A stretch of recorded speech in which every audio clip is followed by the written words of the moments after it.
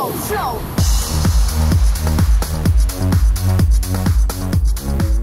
to episode 140 of the Gluttons For Punishment Podcast, or GFP, a Toronto Maple Leafs and NHL podcast hosted by Michael Lepore and Anthony Bruno. He's Lepore, I'm Bruno. Thank you so much for listening and watching us on YouTube as well. The Toronto Maple Leafs have 4 games to go in the regular season. They are locked into the 3 seed right now in the Atlantic Division. There's a chance that they could still finish as high as the 2 seed. Auston Matthews hit 66 goals. What an accomplishment. More than Ovechkin had in 07-08. The most goals in a season since Lemieux scored 69 in 1995-96. So is Matthews going to hit 70 goals? How do the Leafs look heading into the playoffs? And we're also going to talk about the shenanigans in Ottawa when Brady Tkachuk lost his shit after Nico Hischier put the puck into the empty net.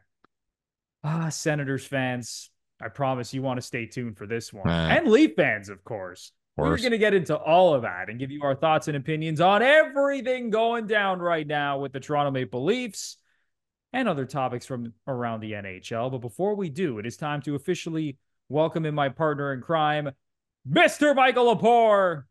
How you doing today, man? Anthony Bruno, always absolutely ecstatic to be here. Do you know how tired I am, Anthony Bruno? You know how bad of a baby brain I have? So let me tell you what Lepore did yesterday, okay? You know, cleaning up the kitchen. It's the end of the night before you go up to bed. I'm like, oh man, I got to take out the garbage and the recycle.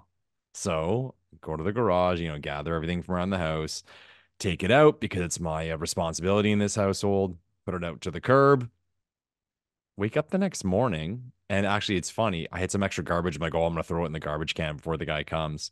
Then I go a little later to my car and I'm like, why isn't the garbage come? I'm confused. And I start looking around and no one has their bins out. So Lepore put the garbage out a day early. I guess you've lost your mind, buddy. You've lost your mind. That little girl that wakes up multiple times a night just for attention or a bottle or, something as devastating as her pacifier fell out of her crib. Just, let's wake up dad. So am I allowed? I guess I'm allowed. There's one time in your life I think you're allowed to complain about being tired, and it's when you have a newborn child. Yeah, no, that's totally fair, Lepore.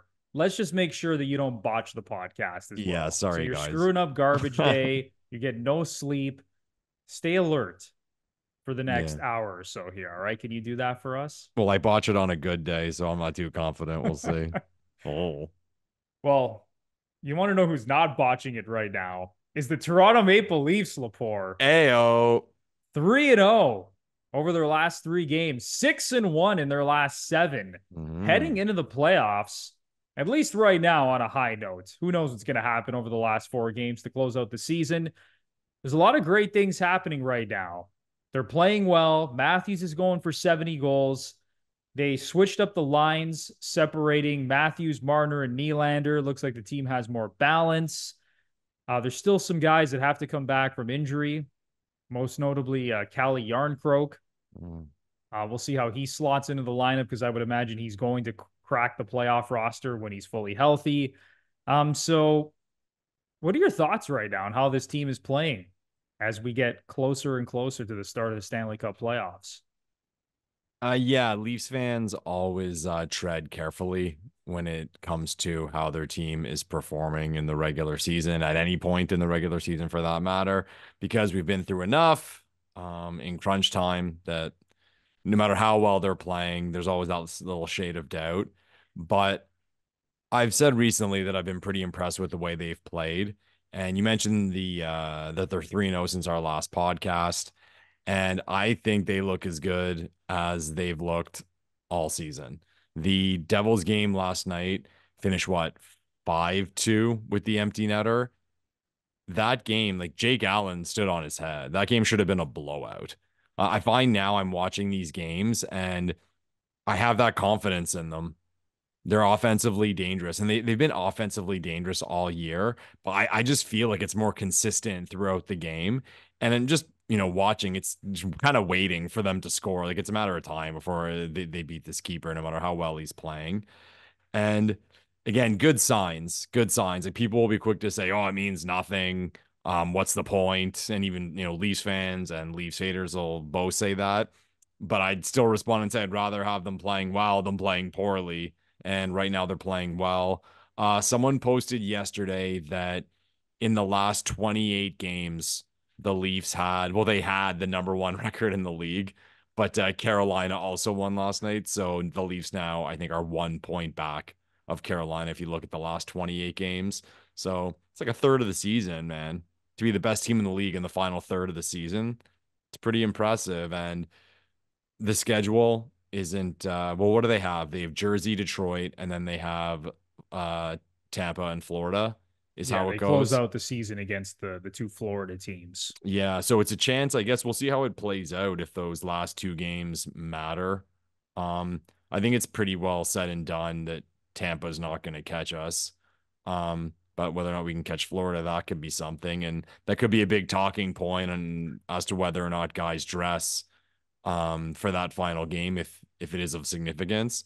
But it's positives right now, man. And I'm going to stress treading very, very carefully because we're getting that to that time of the year. But they're winning and they're looking good doing it.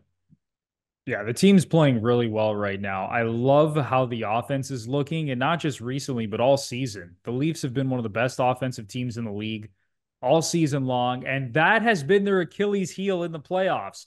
I can't stress this enough, and we've talked about this on so many podcasts. Like, if you're a true Leaf fan and you've been following this team, let's just say, listen, we've been following this team for a long time, but if you've been following since like the start of the Auston Matthews and Mitch Marner era, the thing that's plagued this team the most in the playoffs is their inability to score in high leverage situations. Like, they are not the same team offensively in the playoffs. That's just how it's gone, at least over the last number of years. Maybe not back, when they first cracked into the playoffs and they lost to the Washington Capitals that first year when Matthews, Marner, and Nylander were rookies. But So fun. there have been a lot of years where the offense has gone dry. So that, to me, is the most positive thing right now. They're getting contributions throughout the lineup. Matthews is playing out of his mind. It's a balanced attack now that Keefe has split up Matthews, Marner, and Nylander. The one concerning thing offensively heading into the playoffs is the power play, which has been dog shit the last month or so. That is a real issue. And even when you watch this team on the power play, they're just not moving the puck around as crisply. Like, they're not getting the scoring chances that they used to. I saw some signs in the Devils game of like things starting to get back on track a little bit, but that is the one thing that they need to get cleaned up ASAP over these last four games, because the power play is so crucial in the playoffs. Like, 5-on-5, we all know how it is in the playoffs. It's so tight. Chances are not coming at the same rate as they do in the regular season. So when you get power play opportunities in the playoffs, you gotta score, man. You go look at the last, I don't know how many, the past, let's say 5 to 10 Stanley Cup champions. I don't have the numbers in front of me right now, but they are all very good on the power play in the playoffs. Yeah, I've seen I that. think about the years that Tampa won the cup, even the year Colorado won the cup. Like, teams are scoring at an insanely high rate on the power play. Like, you just need that to be clicking come playoff time. So that's a little bit concerning right now. But we know that Samsonov is going to be the game one starter. The defense core is kind of in flux. That's also a concern. Like, we don't know exactly if this team is going to show up defensively, because that's been their problem all season long. But man, if they play like they do, like they did against the New Jersey Devils, and how they've been playing recently, just like as a team when it comes to the defensive side of the puck, then I think that they should be fine.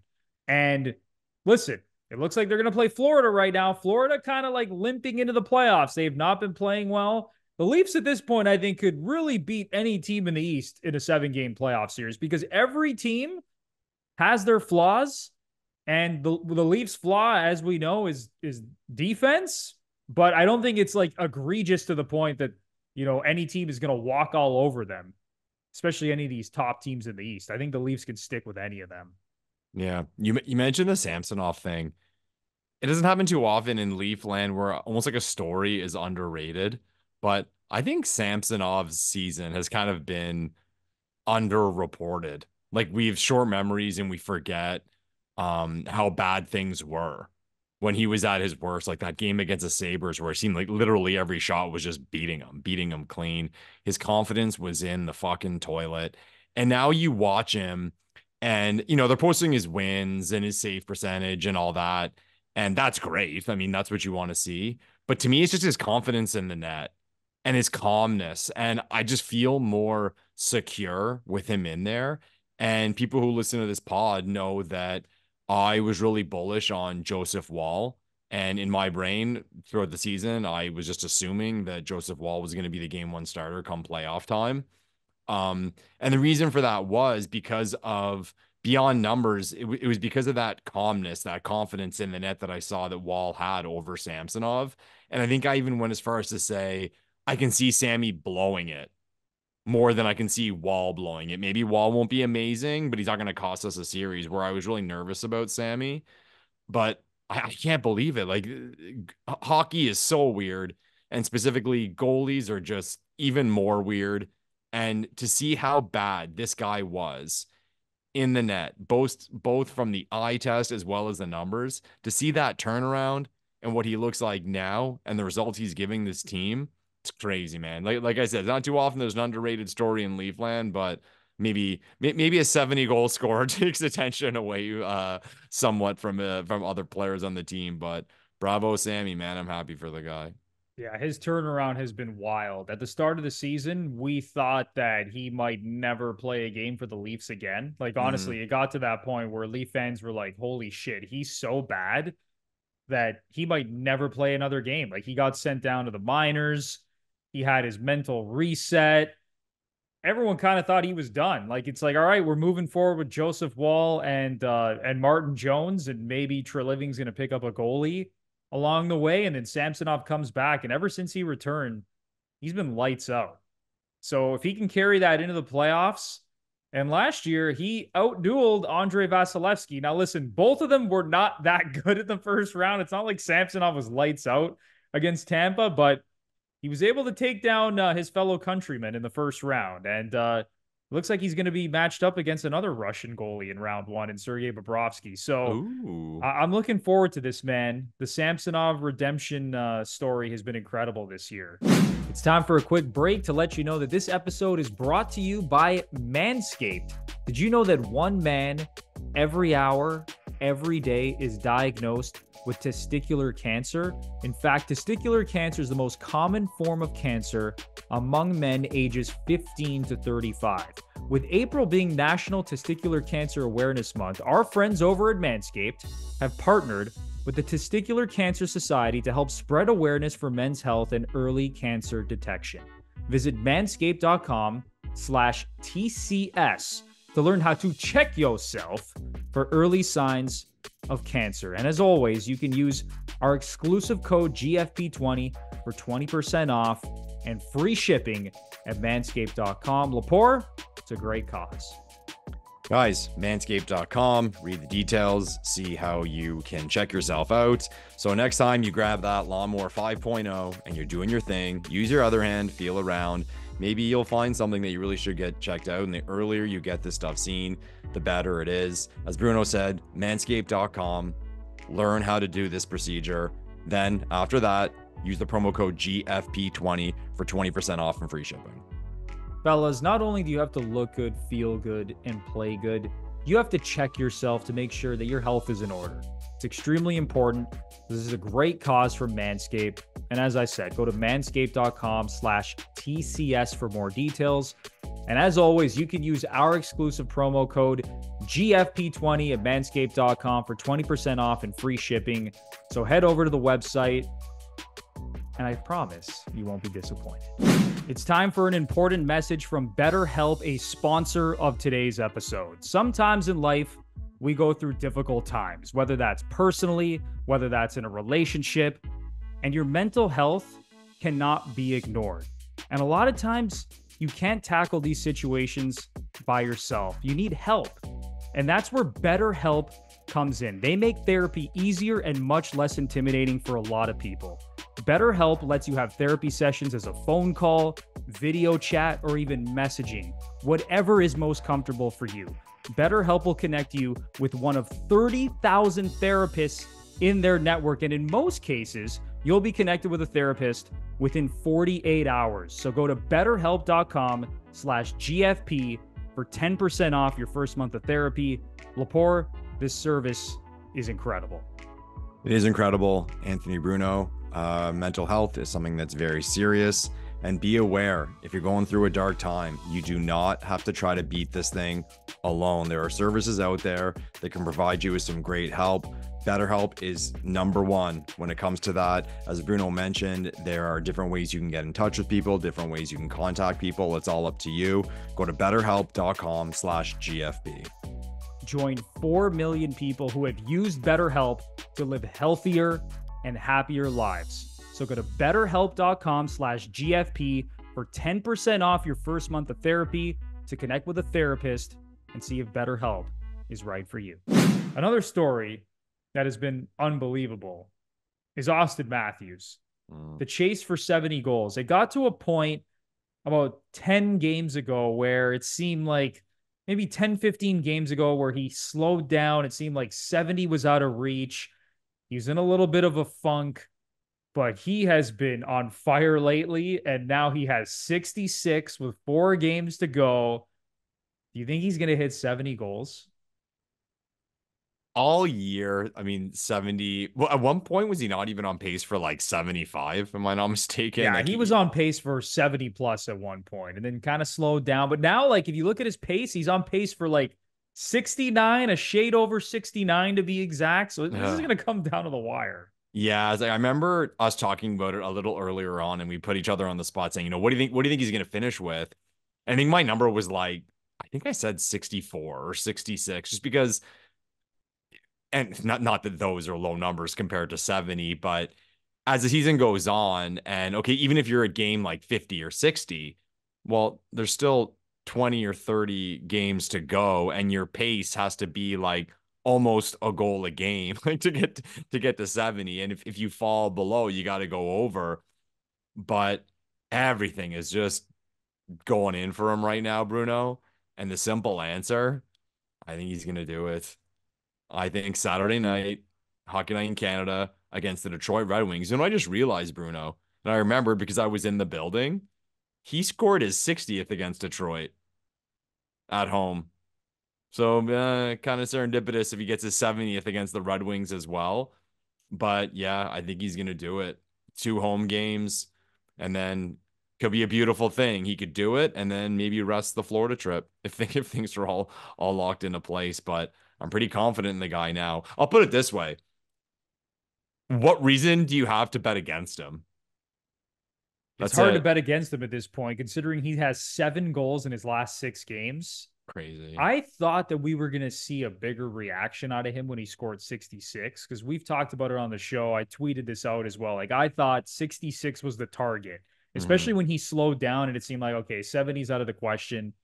But as I mentioned off the top of the show, 66 is the best single season goal scoring output since Mario Lemieux scored 69 in 95-96. So Alexander Ovechkin, unless he goes into cyborg mode, will never have a better goal scoring season than Auston Matthews has right now. 66 goals, man. So yeah, at this point, it's hard to bet against him because he is fully aware of what he is chasing down. I thought we were going to see like a massive outburst. Like, remember when he scored 60 against Buffalo? He had like a monster outburst. It was like he went nuts. Yeah, he went ballistic. So I thought he might do the same thing for 66, even 65, even 65, man. But yeah, what he's doing right now, he's laser focused and he's getting a ton of chances too. Like even against New Jersey in the last game, like he only scored 1 goal, but man, he could have had 3. Yeah, he got robbed. He got robbed in the first period when the pass game was I forget if it was Bertuzzi or Domi who passed it to him from behind. Then it was a cheeky little pass, and he just put it right into his pad. He had the whole net. Yeah, Jake Allen got so lucky, just bounced off his pad. He had that breakaway as well against Allen. Like, man, I mean, I think he's gonna do it too. Like, it really is hard to bet against him because 60 came down to the wire a couple of years ago as well, and he got the job done. So 7 in his last 6. He needs 4 in his last 4 games. Let's do it, man. He's gonna get it done. Here's the question. I'll ask you this one, okay? Because I've shat on Ovi because of my love for Wayne Gretzky and how I hate that Ovechkin is just piling up empty netters, or he's on the ice just trying to get empty netters. And there's even been games where he scored 2 empty netters. Um, can the 70th goal be an empty netter? Oh, fucking right, it can. Can it? Absolutely. I He think the only first has, time he what hit, does he have this year? I think 2 empty netters, yeah, Matthews. Two or yeah, and three they were empty both netters at they were most, I both think he last has. and they were both last week, I think.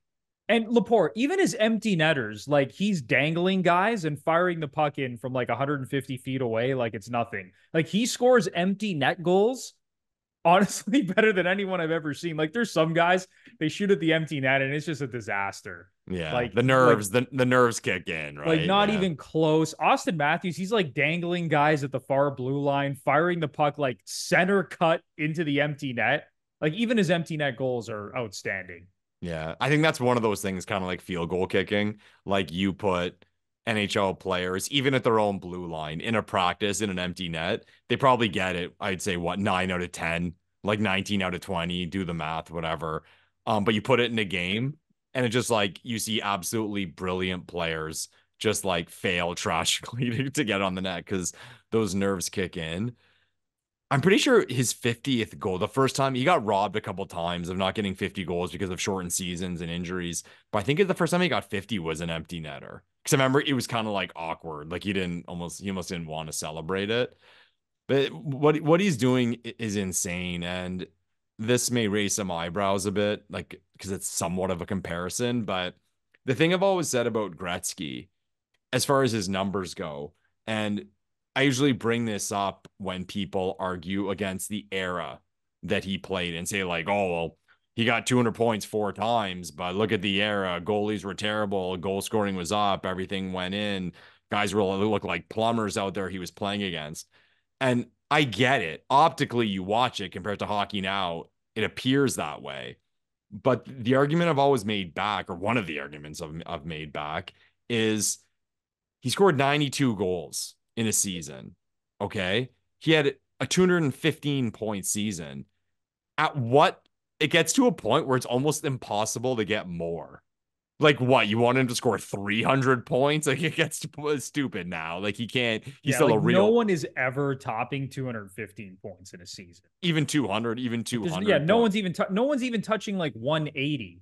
Like Right. maybe McDavid's the only guy who's probably capable of doing this, but yeah, maybe 175 right now is maybe like the absolute max if like the stars align for Connor McDavid, but yeah, Even some of that, man. Gretzky's records, man, out of control. And but the point I'm going to make here is with regard to Matthews' goals. Okay.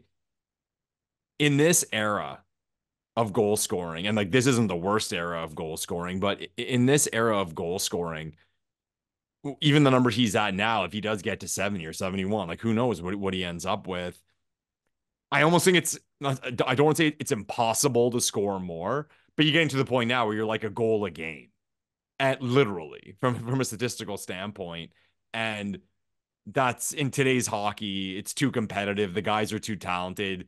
I think that's like a virtual impossibility for a guy to score 80. It's just not really possible unless a guy like Matthews or maybe Bedard in the future has a season where everything goes in for him a few games and he has like 3 5 goal games or something absolutely stupid.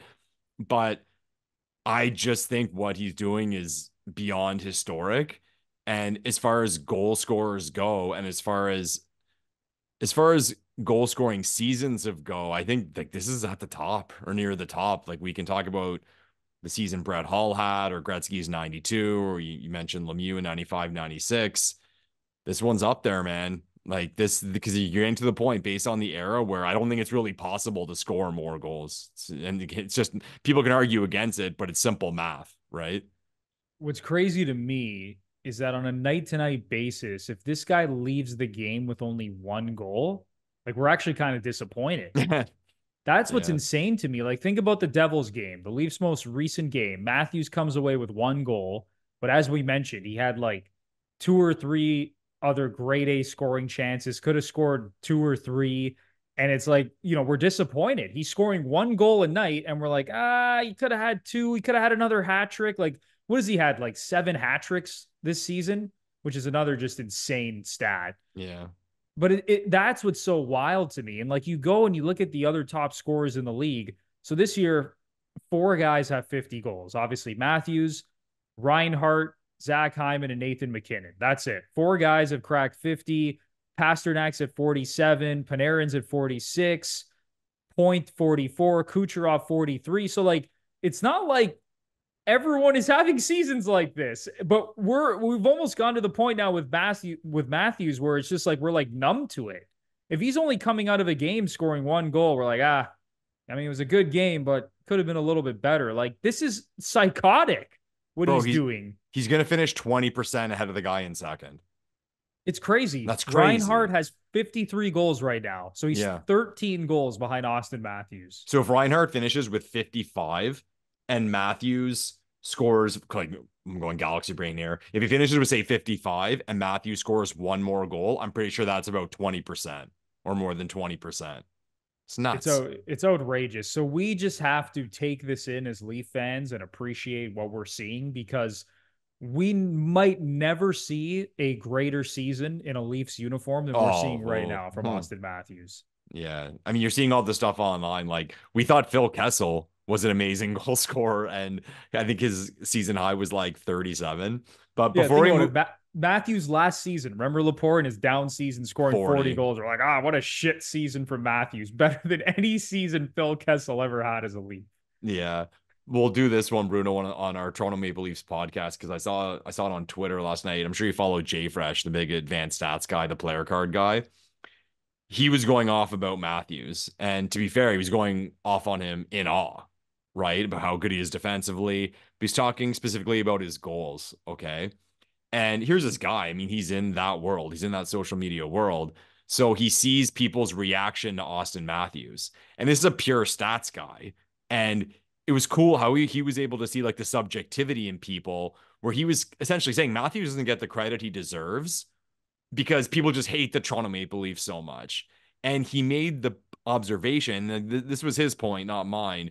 He said people used to debate Crosby versus Ovechkin, right? And it seems stupid now, but take your pick. I'm sure people will still scream for Ovechkin, but I think for the most part, most people will go on the side of Sid. But it was head to head. It was totally pushed head to head by fans all the time. Jay Fresh asked the question, if Auston Matthews did not play for the Toronto Maple Leafs, would he be more compared to McDavid? He probably would be, because people make it their life's goal to literally hate the Toronto Maple Leafs and Auston Matthews. They make it their goal to compare every player from their favorite team to Auston Matthews. The comparisons of Cole Caulfield to Auston Matthews. I saw the funniest tweet. Someone's like, Cole Caulfield is the only 40-goal scorer in NHL history to never score more than 30 goals in a season. Yeah, I saw that. Like, Cole Caulfield sticks out to me just because Habs fans, love to compare the two. Just because, like, they beat the Leafs in the playoffs. Caulfield's American. When he was coming up, it looked like he was going to be this phenomenal goal scorer. Dude has never scored more than 30 in a season. I mean, there's so many other comparisons out there to Auston, and people just hate the Leafs. They hate the Leafs. They hate Auston Matthews. They try to nitpick everything about his game. He doesn't get enough assists. Even like before he had a 50-goal season, they're like, he's never scored 50 in a season, even though he's averaged like, I don't know, at that time he was averaging over 50 a season if you extrapolated over 82 games. And people are like, he never scored 50 before. Like, just coming up with all this bullshit. And honestly, if let's say he played for like the Philadelphia Flyers, pick your team. If you played for Pittsburgh, I think he said if Auston Matthews played for Nashville, was the point he made. Even Nashville, literally any other team, people would be like, "Oh my God, this guy is unbelievable!" Like, he's on a better pace than Ovechkin was, just in terms of like goals per game, 5-on-5 goals. Like, he has now surpassed Ovechkin for goals in a single season. Like, he's basically ahead of anything Ovechkin was doing, and people still poke holes in his game. Yeah, it's crazy, you mentioned the comparison thing, and you see these tweets, and I got to say, The guy owned it. He totally owned it and made fun of himself. And that's what you should do in these situations. Someone pulled up a post from Mark Mathot from, I don't know if it was last year or 2 years ago. I would not trade Tim Stützle for Auston Matthews. Oh, yeah. And We he, talked about that on our podcast, the well, Stützle and Matthews comparison, because Stützle signed like so an $8 long. million contract and he had his 90-point season last year. That's aging terribly as well. No Yeah. one in their right mind is taking Tim Stützle over Auston Matthews. I don't care that he makes $5 million less. Like, it's just, Objectively though, I think something's wrong with Tim this year. I think he might be playing hurt, something. yeah, after the Something. season he had last year, 35 plus goals, over 90 points. He's got 18 goals, bro. I think he's got like two Brutal, on the man. power play. I don't know if there's an Brutal. injury or something. And people say, oh, you made excuses for Matthews last year when he only scored 40. Well, I'm observing it for my second favorite team, according to Anthony Bruno and Timmy Stew. Or what do they call him? Boots on the Jimmy? ground in Ottawa, Ontario. Michael Yeah. Lepore. Sens fans, what do you guys call him? Jimmy Stew? I think Jimmy Stew is the nickname. Yeah, it's hilarious, man. I can't wait to hear even more comparisons from all the Leaf haters as the years go on, that their guy is better than Matthews. And it's just outrageous. Even I think Whatever. I even saw a comparison, like how Slavkovsky has someone tried to galaxy brain saying that he's had like a better start to his career than Auston Matthews. Yeah, Just outrageous it stuff. was Auston Matthews points per game his rookie season compared to Slavkovsky. Sorry, yeah, compared to Slavkovsky's 19-year-old season on the top line. So they took his games on the top line versus Matthews' season at 19. I mean, and they were like the same. Make all it you however have to you know is want. that Auston Matthews scored 40 goals as a rookie. I will That's say all though, you need to man, know. Slav, like people were down on him last year. Like that looked like a brutal pick. This guy looked like he may not even be an NHL player. He's had a good season. Fucking Yeah. hat trick. Fucking Yeah, hat trick last night, he's man. playing well. Good Just for had a him. hat trick in his last game. He actually looks pretty legit now. We'll see what he Yeah, does next year, how he follows it up. But yeah, he basically rose from the dead. I think he's gonna be a good player. All right, man. We got to talk Eastern Conference playoff race right now, because all the top teams are, they're pretty much like jockeying for position right now. Like the Leafs are going to see if they're going to finish in second or third in the Atlantic. The Lightning are in the playoffs. It's just coming down to this terrible, terrible race for this final wild card spot with some Bring. garbage teams, in my opinion, at least. Right now, the Capitals pulled down the final wild card spot in the East. The Philadelphia Flyers have kind of dropped out of it. They've been in a tailspin recently. And then you have Sidney Crosby and the Penguins, Dylan Larkin and the Red Wings.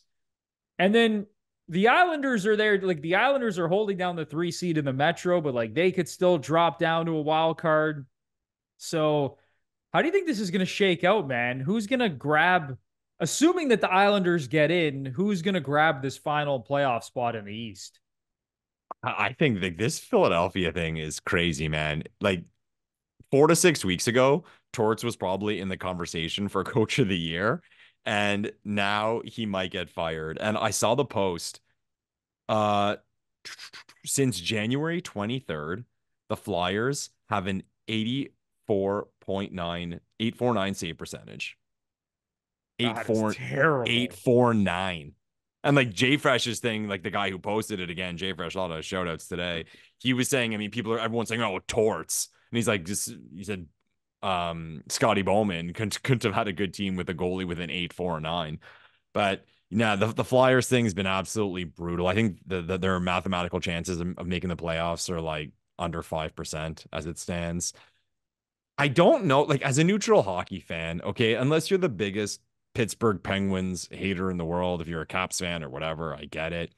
How can you not want it to be Pittsburgh that gets in? At least as the story goes for the National Hockey League of a team getting hot at the end of the year, as opposed to a story where a bunch of teams were playing like they didn't want to make the playoffs and one just kind of did out of default.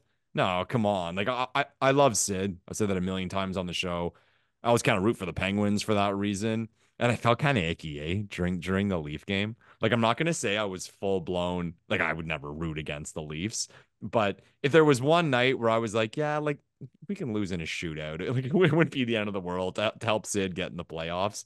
But yeah, like, the Islanders, whatever. The Capitals, whatever. I mean, Detroit, it's a cool story if they're for the Red Wings to get in. There'd be a lot of hype in Hockey Town, but I hope it's Pittsburgh. I hope it's Pittsburgh because it's a story, and I'll say it too. They get into that spot. Who wants to play them? If you're that team in that number one seed, and you look at the teams below and who could potentially get in, Washington, please. The Red Wings, come on. Islanders, let's go. The team that's been like the hottest team in the league for the last month, it's not fun. So so bad. Beyond my love for Sid and beyond being like a quasi Penguins fan, I just really hope it ends up being the Penguins for the story and for the excitement of it. You know what's so disgusting about two of these teams right now that are currently occupying a playoff spot, the Islanders and Capitals. So the Capitals have a minus 40 goal differential. Like, that is pitiful. The Islanders, their goal differential at minus 21. You should not be making the playoffs when you have a goal differential that's that bad. I can understand if you're -5, -6. That's, it can happen. Yeah, that could happen, right? But when you're minus 40, the Capitals, a minus 40 goal differential. So you know what? Fuck the Capitals. I hope they don't get in. If I had to pick a team right now, and I'm just looking at their remaining schedules, I think the Red Wings are going to get into the playoffs. Ooh. So the Red Wings play the Penguins in their next game. Like, that's obviously a massive game. And listen, if they don't beat the Penguins in their next game, they're probably screwed. But is that tomorrow? That is tomorrow on Thursday. So by the time we release this, Thursday night. So yeah, they're playing the Penguins on Thursday night. And then the Red Wings play the Leafs, but they close out the season with a back-to-back against the Montreal Canadiens. So yeah, that's a pretty good way to close out your season against the Habs. Not like the Habs are like completely horrific, but it could be worse. A bad way to close out the year. Yeah, it could be a lot worse. But man, thanks for the heads up on that game, Bruno. I'm excited for that one now. Pittsburgh, Detroit, because I guess too with that, I'm trying to see, is it like devastating? If Pittsburgh loses another one, because I guess for either team, if for them to lose in reg, that's pretty devastating. Yeah, you can't lose in reg at this point if you're any of these teams, really. Yeah. Especially if you're going head to head against one of them. Yeah. I think this is such a kick in the teeth and I'll say it, the three teams I think about, okay? And we'll have this discussion, I'm sure, at some point, like the most disappointing teams in the league this year. I mean, let's talk about the East, okay? The Senators have been disappointing, okay? Their fans are not happy with where this team's at, and they thought they'd be a lot higher. Even Buffalo, kind of similar. The goal was to fight for a playoff spot. I remember like people were picking them to make the playoffs at the start of the season. And the next one is New Jersey. I think that's a big one. Like, we were both really bullish on New Jersey at the start of the season, and it just fell apart for them. They got to think, like, if we would have got our shit together, even somewhat, we'd be in a playoff spot. Because I think now, I think the pace, it's not even going to be 90 points. So you go a little over 500 and you're in the playoffs, and it's NHL 500. I always point out to people, you see a team that goes, I don't know, 30-20, the record's 30-20-10. Okay. Well, yeah, the record's 30-20-10. So it looks amazing, but if they have 10 overtime losses, then they probably have about that many shootout and overtime wins. So their real record is 20-20-20. They're 500. Like, on the ice, they're 500. So it doesn't take much to make the playoffs. So, like, I think those three teams, I think Ottawa, I think Buffalo, and I think New Jersey are looking at this right now with a lot of regret on how this season went, because had they started better, maybe you could look at injuries teams had, some bad stretches they had. Man, that's got to be a kick in the nuts to look at this tire fire of teams trying to get into a playoff spot, and you think you could have been there.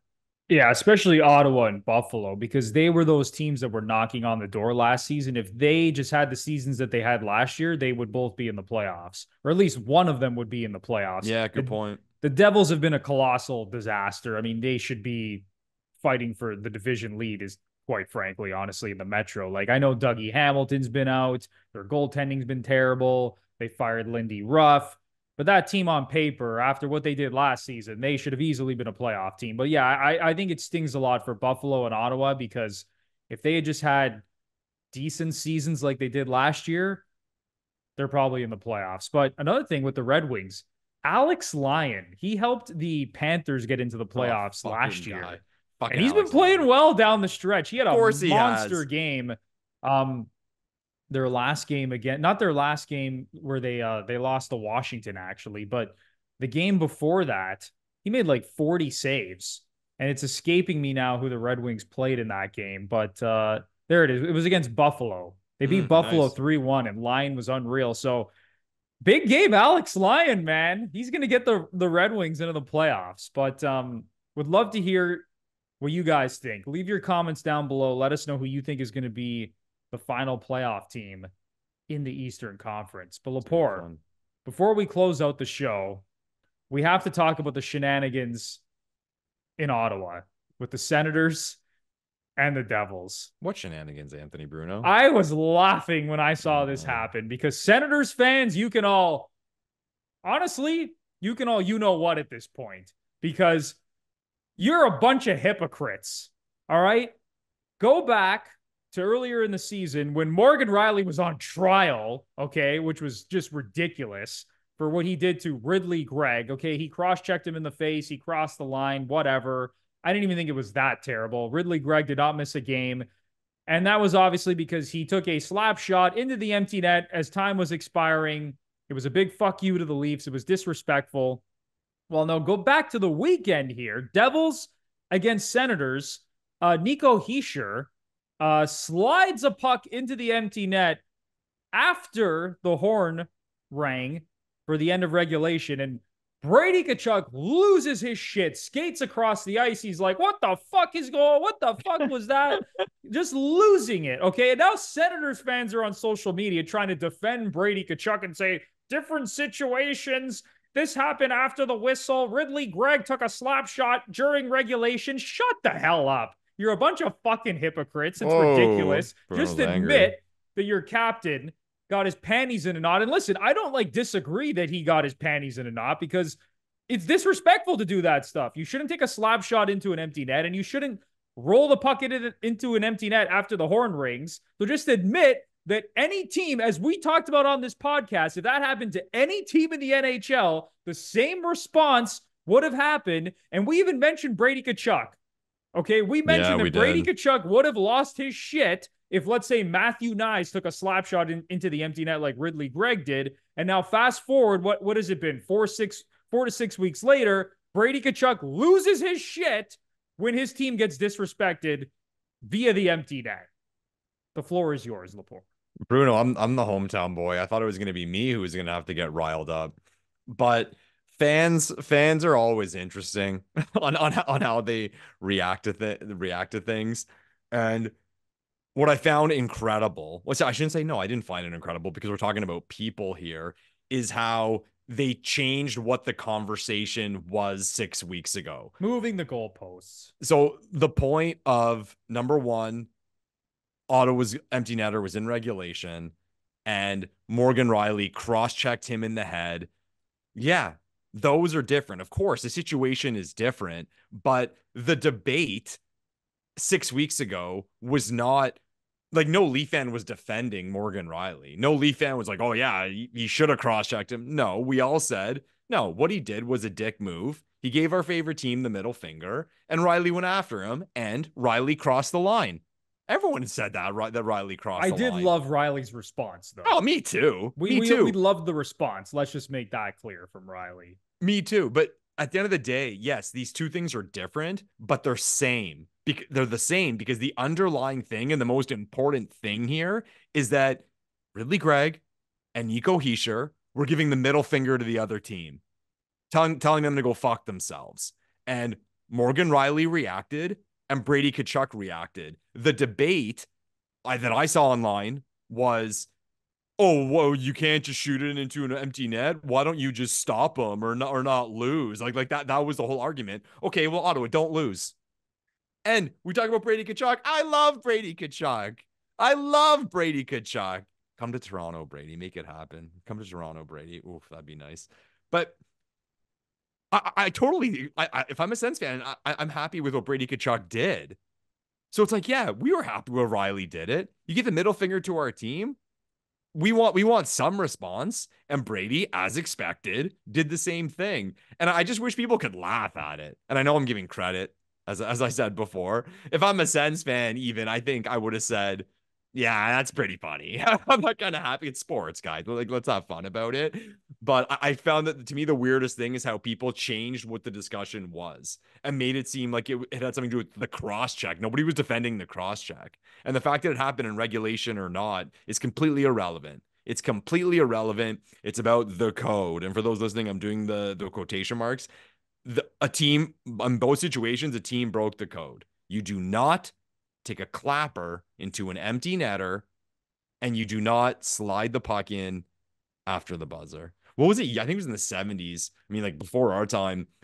I think it was a player on the Canadiens. After the team was warming up, finished their warm up, he'd go down into their net and shoot it in the net.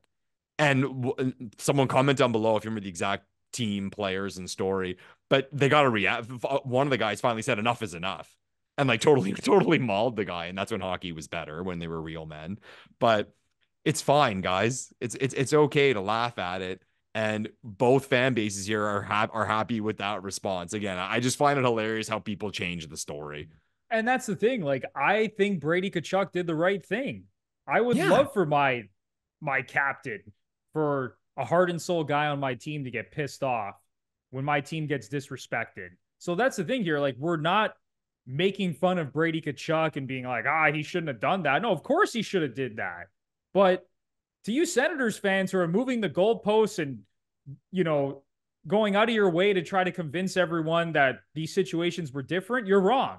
And I was just laughing. Like, I was literally sitting on the couch laughing when I saw this happen, because I go, look at this. After Morgan Riley was on trial, it seemed like he was on trial for his life. It's like he was going to receive like a lifetime prison sentence for cross-checking Ridley Gregg in the face. It was just outrageous. Like, it's like national media, like it's the biggest story in hockey for like 2 weeks, and everyone wants to send Morgan Riley to jail, and now Brady Tkachuk literally does the exact same thing. Now, he didn't cross-check Nico Hischier in the face, but it was just hilarious to see his reaction, because again, as we said from the beginning, that is the exact reaction that all 32 teams would have when their team is disrespected.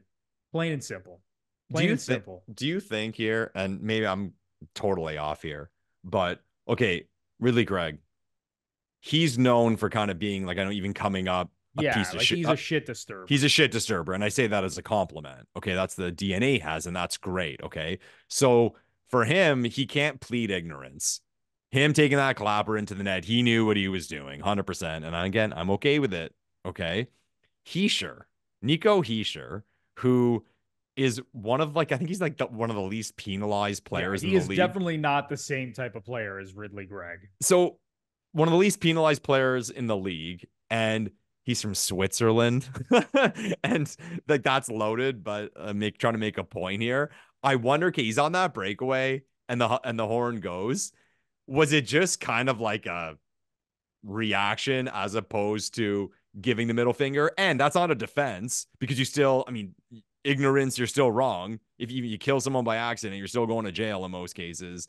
So I just wonder, though, again, still okay with the response from Brady Tkachuk, but I wonder if, that kid born in Switzerland who is not a violent player, not a shit disturber, never takes a penalty, he didn't really mean it to be overly aggressive. He just kind of did it as like I don't know, here, fire the puck in the net, whatever. Yeah, I can agree with that. And that's not a defense. Again, it's not a defense.